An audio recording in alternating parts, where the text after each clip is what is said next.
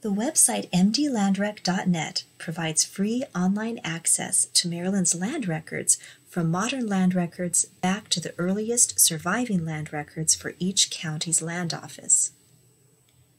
Many of our researchers ask how to search for historical land records on MD-Landrec. You may already be familiar with the individual search, where you can type in a name to search for land record transactions. However, this only goes back as far as what has been keyed into that county's modern electronic database. MD-Landrec always states how far back that goes for each county, and it is often a different date depending on the county.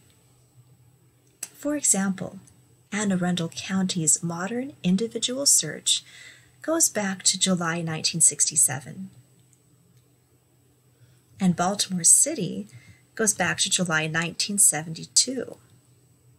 But you can go back even farther than these modern databases by clicking on the Active Indices link on the left side of the page for any of the counties. As an example, let's search for Henry Campbell in Anne Arundel County in the late 1800s. We'll click on the Active Indices. These historical indexes are not text searchable, but instead are browsable scans of the indexes by last name, more like a book's index. Let's click on the drop-down. We're looking for an individual, Henry Campbell, so we'll ignore the corporation indexes and then just check out the date ranges.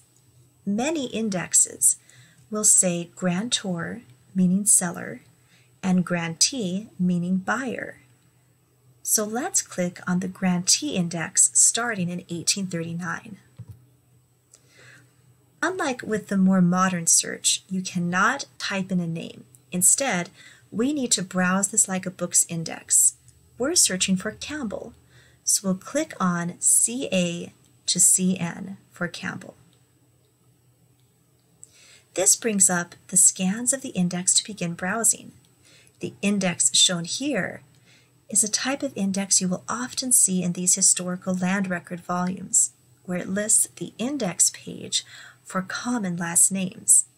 If it was a less common last name, then we can find where it falls by looking for the first few letters of the last name on the right side of the page. Fortunately, Campbell is a common last name and is on page 25. We will type that into the Jump to New page on the right.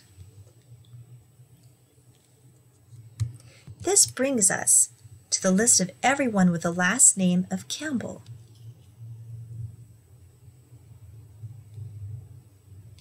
When you find a book and page that you are interested in, click on the Jump to New volume on the yellow toolbar at the top of the page, and you can type it in to view the actual land record from home.